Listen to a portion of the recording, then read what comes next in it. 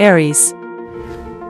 The next week will bridge from February to March with Mercury moving into Pisces. This transit can bring some strange ideas.